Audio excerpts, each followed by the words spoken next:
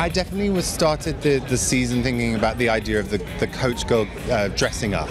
I think we've established now the character and the identity of the girl, so I feel like I can explore new ideas and new things in the coach girl's wardrobe. So the idea of dressing up was really important. So shine, satin, sparkle, sequins.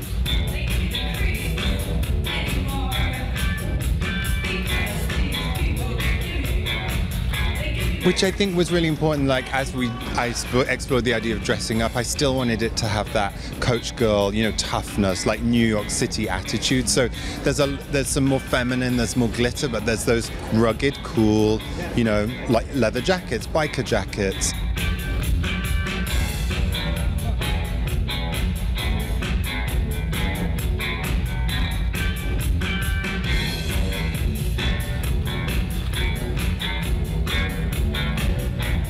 The rules of how people dress, about gender, all of those things are just kind of, even about what luxury means, I think it's all changing, and I really want Coach to stand for the new ideas.